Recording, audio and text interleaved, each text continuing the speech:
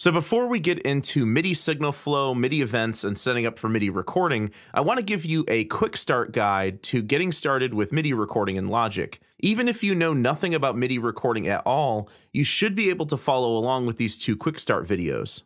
So when you open up a new Logic project, it'll prompt you to create a track. For MIDI recordings, you'll want to choose either a software instrument or an external MIDI track. And most of the time you'll choose software instruments unless you happen to be working with hardware synthesizers. So for this quick start, we'll choose software instrument. Down here are some additional details you can select for your new software instrument track. You can choose an instrument patch to start with. Right now it has default patch selected, which is just an electric piano. You can choose one of several different software synthesizers within Logic, or you can just choose an empty channel strip. That's what I'll do here. You can select Open Library, which will automatically open a library of instrument patches for you. And then down here you can choose to create multiple software instrument tracks. For this I want 2 instruments, so I'll type in 2. So I've got my 2 software instrument tracks here, each with their own volume, pan, mute, solo, and arm for record controls. Also, any changes you make to these on the track header in the main window will also affect them in the channel strip in the inspector. You can also adjust the zoom of these tracks manually, or you can adjust the vertical zoom slider over here.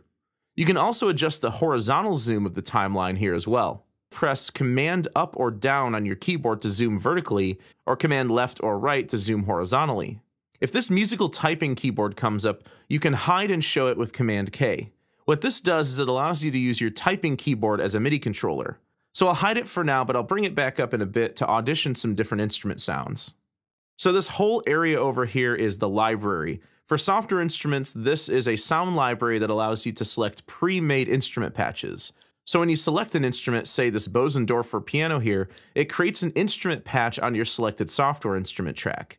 This instrument patch can include preset MIDI effects, the software instrument or synthesizer itself. This one uses the EXS24, which is a sample-based instrument, audio effects, and bus sends to send off to pre-made aux tracks. To audition this instrument, you can pull up your musical typing keyboard again with Command K and select the track you want to audition. And make sure that the arm for recording button is selected, although typically Logic will auto-arm the software instrument track you select. Then you can play a few notes on your typing keyboard to audition the instrument.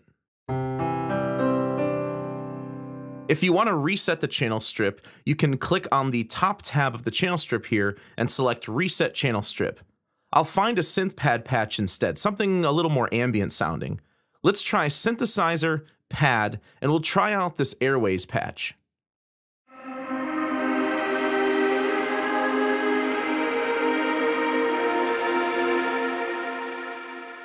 Alright, that sounds good. In the next video, I'll show you how to start recording.